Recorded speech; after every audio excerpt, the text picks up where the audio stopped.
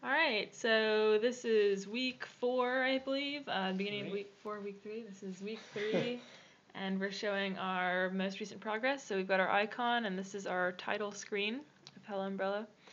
And this is what we've got so far. The dude falls into the level. He's wearing a different hat. We've got multiple hats working, and we've updated the main character. Have this really awesome death scene that I should have known that our current phone controller would want to show off because it's pretty horrendous. But we've got spikes working, so that's good. The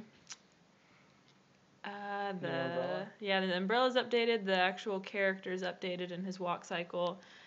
We've got moving platforms that change with gravity, and of course gravity still works.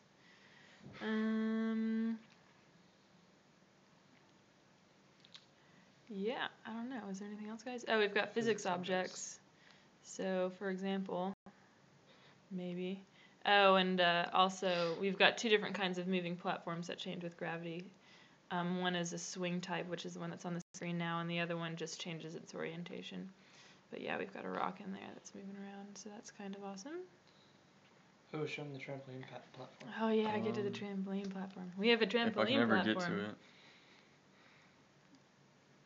We like to make testing levels complicated enough to where we have a hard time to get through them. As you can see, he has a lovely top hat right now, as opposed to, what was it last week? A Viking helmet? Pirate hat. Yeah, pirate hat was last week, that's right. We've got camera panning. Did we have that last time? Yeah. Okay. And this is a trampoline. Boing. Yeah! I'd give that a 10.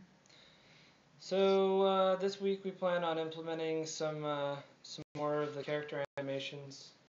Well, we have a jump animation, but it's just not in yet. And basically just tightening things up. Actually designing some real levels instead of just testing levels.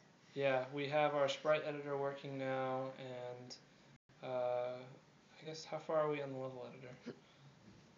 Sometime this week, probably. Sometime this week we'll have a level editor, so maybe in our next blog we'll have a puzzle to show. Alright, I guess that's it.